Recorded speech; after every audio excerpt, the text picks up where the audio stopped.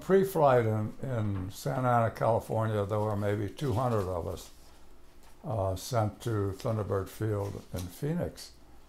And they started at with the alphabet at the A, 5 cadets to an instructor, and there were only 3 of us left over, Yellin and another guy by the name of Z and Zuniga, whom I remember. And so I got my flight time in much quicker than the guys who had 5, who flew with 4 other guys. There was only 2 other guys, and I got my time in.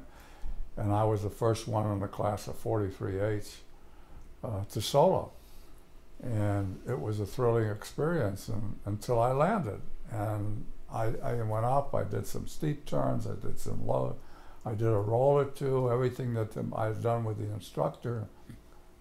He asked me to just go up and feel out the airplane, then come get in the pattern, come in and make a landing. And the whole class was standing there, watched me and land that airplane, 43H, class of 43H. And I landed and ground looped, and I said, oh, I'm gone, I'm gone. You ground loop a Stearman, narrow front wheel and steerable tail wheel. You had to lock the tail wheel, it was locked. And it seems that the strap that held the lock together broke. And my instructor saw that, and he got it. It was in a Jeep. He came out holding a piece of it. Don't worry, don't worry.